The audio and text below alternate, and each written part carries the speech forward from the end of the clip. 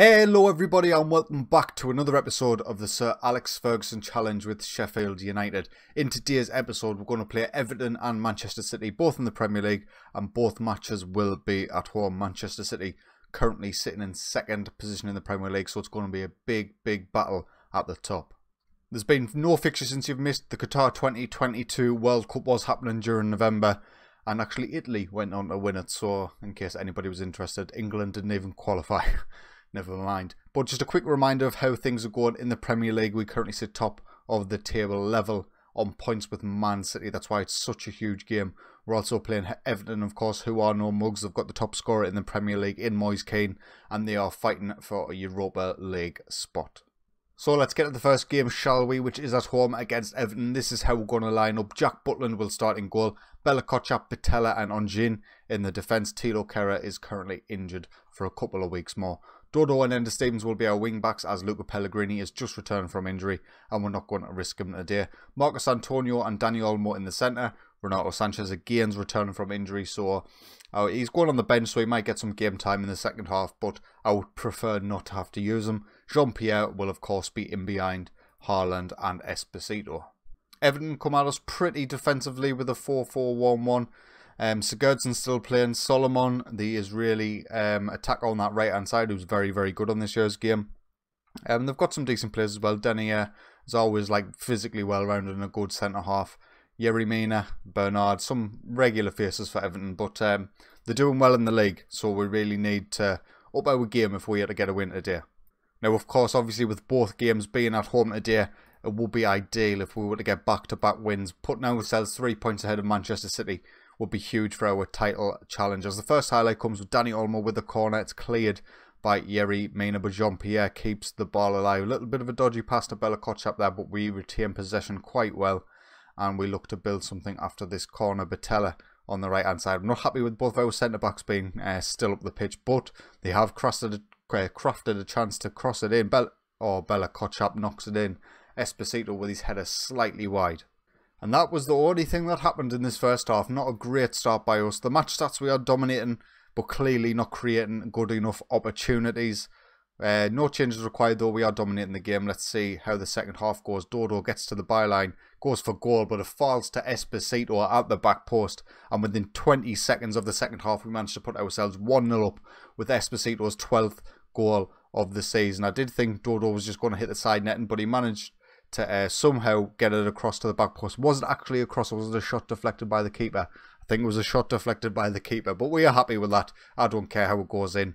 46 minutes in, 1-0, happy days. 25 minutes to go on the clock. There is another highlight, and it's Dodo once again coming down this right hand side for us. He's brought down by Bernard. Get that penalty call. It's going to VAR. He has given the penalty, and it's going to be Haaland who steps up to hopefully put us 2-0 in front with only 20 or so minutes to go. And there it is with his left foot.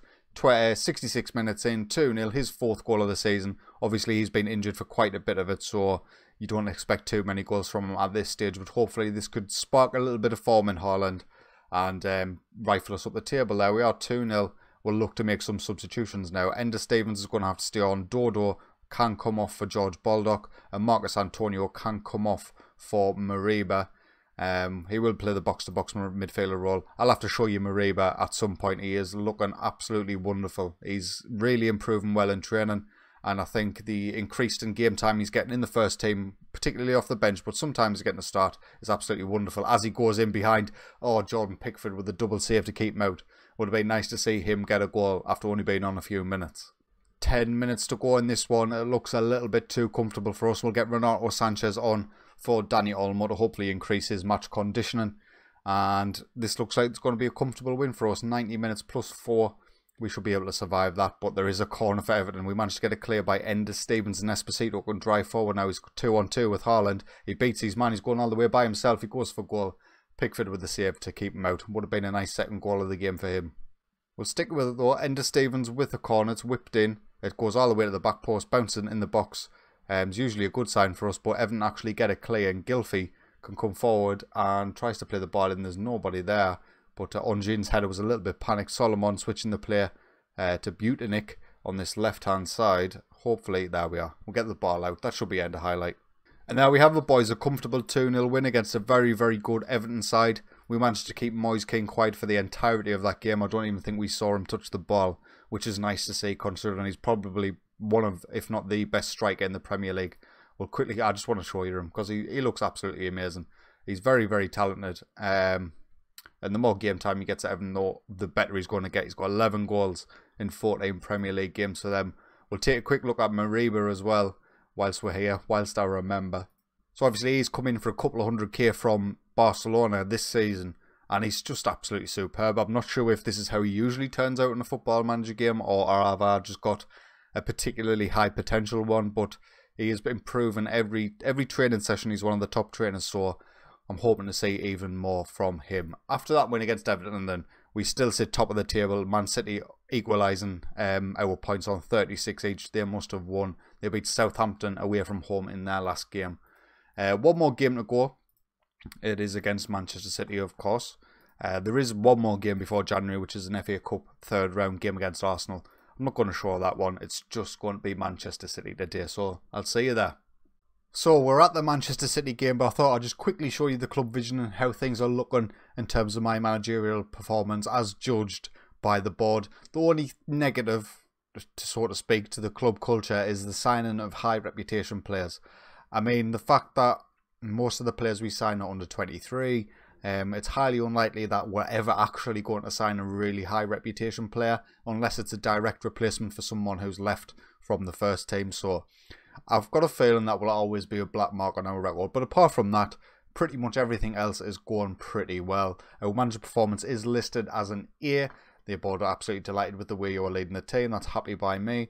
They're pleased with Gibbles' performance, happy with your level of support in the squad, and pleased with the positive atmosphere in the dressing room.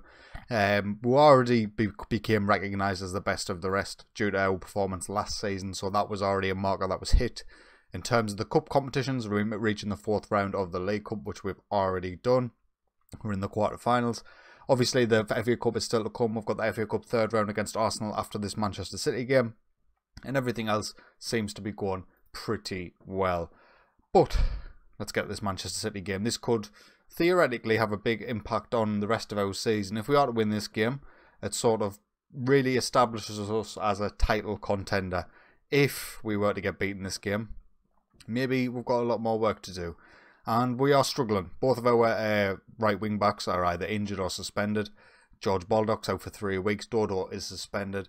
And my assistant manager is recommending using Ender Stevens, our backup left wing back, at right wing back. And that's what we're going to do. And I think maybe just for this game, we'll change him to an inverted wing back just because he's obviously left-footed.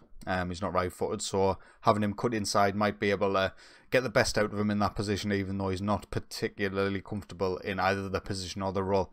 But in terms of our starting lineup, it is exactly the same as what we faced Everton with, apart from the right wing-back change. So not much to talk about there. Let's get into the match. We are at home against Manchester City, so you would hope that we will give them a good game. But they are still probably the best team in the league alongside Liverpool. Just not performing at the top end. Well, Liverpool are, Manchester City are. And you would expect them to at least give us some problems. Phil Foden, of course, one of the best players, best young English players on the game. Starting in attacking midfield behind Sergio Aguero, Thomas Lemar, Bernardo Silva, De Bruyne, Luis Porro, I'm not even sure who that is. Where is he from? Girona. So they must have signed him from Girona. Connor Cody, which I'm still baffled by why they signed him. Laporte, Angelino and Edison. A very good side. Well, let's see how this goes. First highlight of the game, 6 minutes in, Danny Olmo with a corner. He finds Haaland at the back post and we go so close to taking the lead. Another highlight now, Thomas Lemar coming down the left-hand side for Manchester City. He gets stopped, but it does end up going to Angelino, who switches the play to Bernardo Silva. And what a challenge. That was a great challenge. Do not... Is he give a penalty for that? That was a fantastic challenge by Luca Pellegrini, and we've just been screwed by VAR. It's like real life. I mean, nowhere. You should be getting them decisions right, but there we are. Thomas Lemar with his 11th goal of the season puts Manchester City in front, and we find ourselves bitterly disappointed that that was even a conversation that needed to be had between the referee and VAR. So going by the match stats, things are going well inside the first 25 minutes, but we are 1-0 down, so you would expect our players to certainly up the game in terms of the attacking department. but the first half is ticking away and we're not creating anything. And there we have it, the end of the first half. Absolutely nothing occurring after that first goal by Man City. Let's kick back off for the second half and hope for something better. But first off, there's a highlight. It is going Manchester City's way. Sergio Aguero on the edge of the box whips it over to Thomas Lemar on the left-hand side. No rash challenges, boys. Don't want any other penalties. Thomas Lemar's in the box. Finds Angelino back post. We managed to clear as far as Pedro Porro. He's in the box. He takes his strike. I shouldn't have mentioned him before the game. Of course that was going to happen. It was a good strike though. His first goal of the season, beating Jack Butland at his near post. Disappointing. 2-0. I don't think we deserve this, but you get... It's rough. No, we're skipping this. Now, if we get a goal now, 52 minutes in, we've got plenty of time to get that equaliser. Ender Stevens with a throw in, finds Haaland. Marcos Antonio in the box, whips it into Esposito. And that's as simple as you like. Sebastiano Esposito's 13th goal of the season. That's the 11th assist from Marcos Antonio from central midfield. And that brings us well back into this game. And I think it's thoroughly deserved. Antonio with a good cross. Esposito completely unmarked. And that's another headed goal. I'm seeing a lot more of that from him. 56 minutes in now. Esposito driving in from the left-hand side. He gets in the box. If he gets that on target, it's going in the net. But the keeper didn't move at all. Marcos Antonio's picked up a knock in the centre of midfield. We'll get Mariba on for him. 18 minutes to go now. We really need to start turning it up and getting some opportunities under our belt. Bella Kotchap switches the play to Pellegrini beautifully on that left-hand side. He goes for goal. Why does he go for goal? Another highlight now. It looks like it's going to be a Manchester City break with Bernardo Silva driving forward, playing it back to Rodgers. Thomas Lemar on the left-hand side's got Angelino overlapping.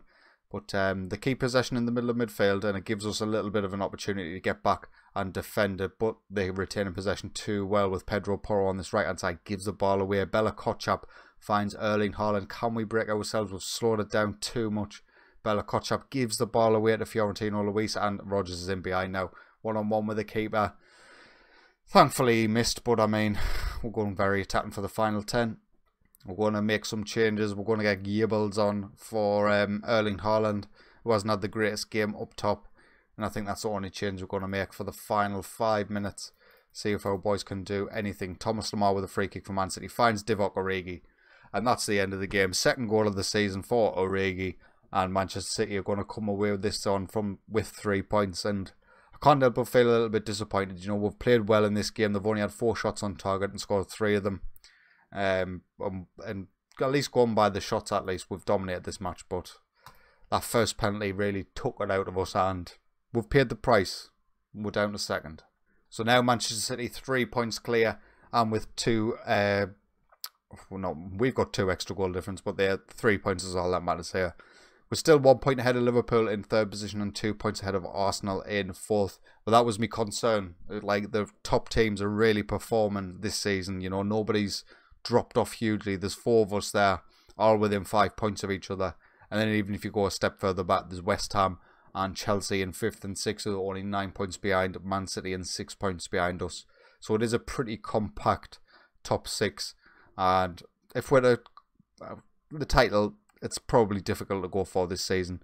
Ideally, we would like to go for Champions League football. And I definitely think that is a real possibility after the way we've started the Premier League. You know, discounting that defeat, we have had such a good start. Only 3 draws and the rest wins. So, second half of the season, we've got a lot to do, but I'm confident we can get Champions League. Looking forward to the next episode. We're going to play through the January transfer period, and we'll probably play Liverpool and Arsenal in February after that, and do a little roundup of how our transfer window has gone. But that's going to be enough from me today. If you have enjoyed it, please consider leaving a like, and if you are enjoying my content, get yourself subscribed. But until next time, take it easy.